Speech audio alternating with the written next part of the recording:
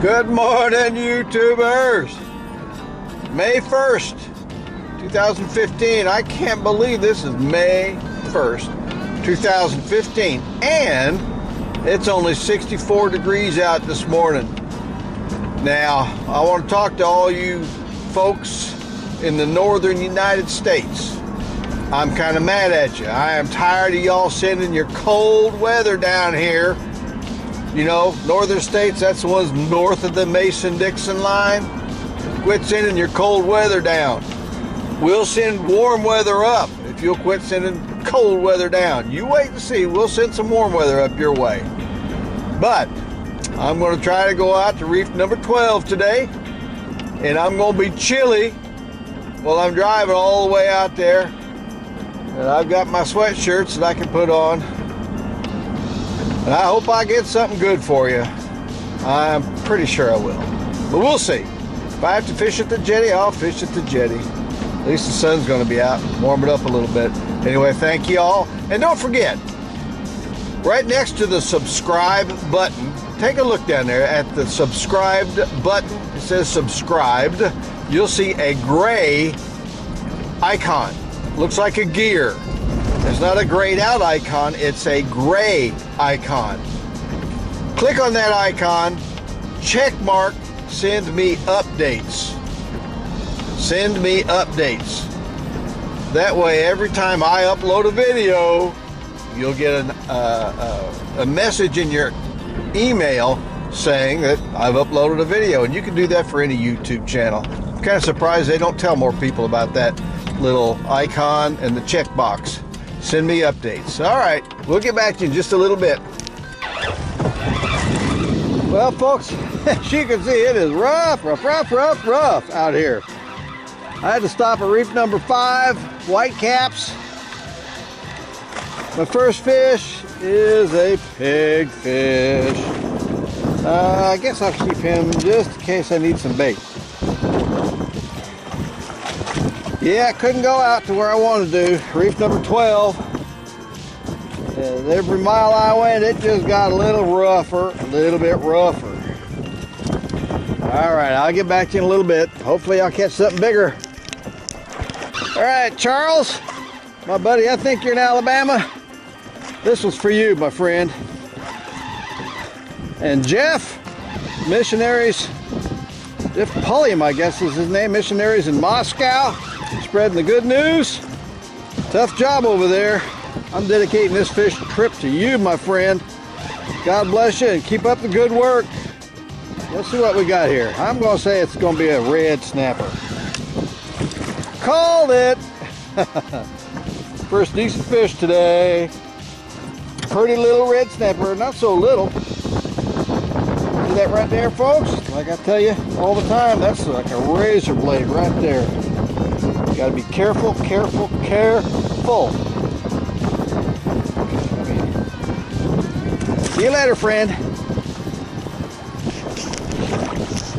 It's just a little guy. I had a sardine on here.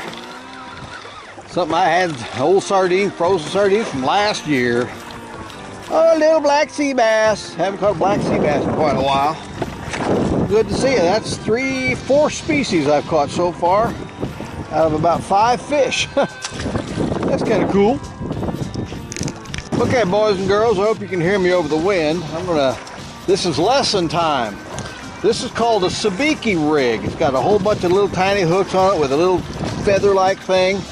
Little tiny hooks, and it's basically, if you can't catch any live bait inshore, which it was my case today, and you want to try to use some live bait instead of all cut bait, dead bait, whatever, here's what happens. Not all the time, but you see, got 1, 2, 3, 4, 5, 6. Bought these at Walmart.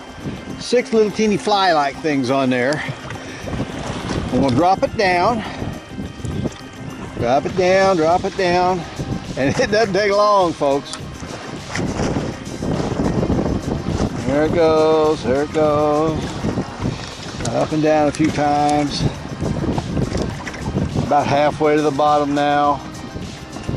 Come on, don't let me down. All right, there we go, there we go. I feel him hitting it. I feel him hitting it.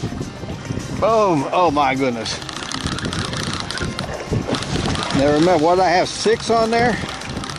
6 little flies.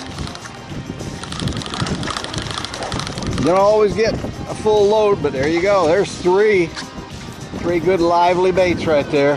I think these are called bar jacks, and they are very lively. But usually Sabiki rigs, pretty sure just about a one-shot deal, and then they get all rusted out and no good. I'll drop it down one more time just so you can see. Those are bar jacks. Called bar jacks.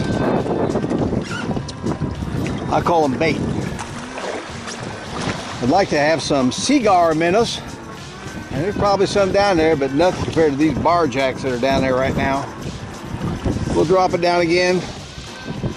One more load. Winds are still kicking up, man. The winds are kicking up. All right. I have caught nice triggerfish actually on these. Keeper-sized triggerfish. I don't know what it is. It's just real appealing to the fish down there. Little fly-like thing. Called a Sabiki rig. Got them at Walmart. Got them at Walmart. Another 3-banger. Boop. Fell off. It's alright. I can get more. Alright. Listen for today. Alright. This is on shrimp and squid again. I'm looking for my old buddies, the porgies. This was my porgy spot last week. I caught like 8 or 9 right here. So I know there's something down there in the name of porgy. This probably is just another red snapper. Called it. That's on my second red snapper. He's littler than the other one. Now let him go. All right, live action, folks, live action. Oh my. Shrimp and squid. It looks like everything eats shrimp and squid, folks. Golly. Still no porgies though, nothing for the cooler. And this is not a porgy. Doesn't feel like it, doesn't have that porgy shake. Kind of got that red snapper shake. I'm gonna say 14-inch red snapper. Let's see if I'm right.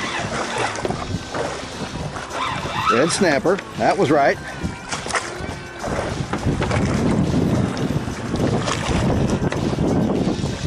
Down the belly a little bit. All right, stop.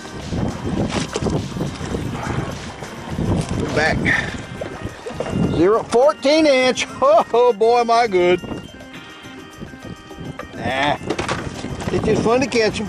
Gotta let them go. Well, while we're waiting to catch some real fish, let me go ahead and tell you a story. Now, I can't tell you stories about fish because you can see it. Yeah, but because I do it on video. Let me tell you a story about my days in the Army when I was in Vietnam.